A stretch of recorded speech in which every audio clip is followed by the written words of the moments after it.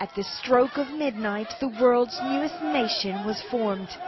South Sudanese took to the streets celebrating their long-awaited independence from the north. I feel so proud of my country since we are approaching for the independence.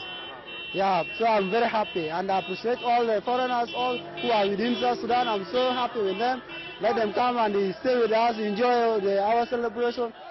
Locals voted in a January referendum which secured the new nation's independence.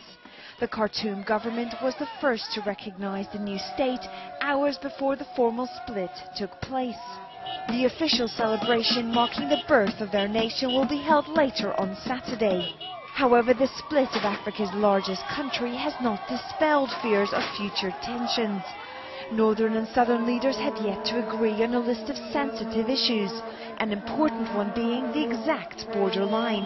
Another, how oil revenues will be handled, an issue essential to both their economies. But locals did not let any worries hamper their excitement, their message clearly lit up in the night sky. Mary Claire Fennessy, Reuters.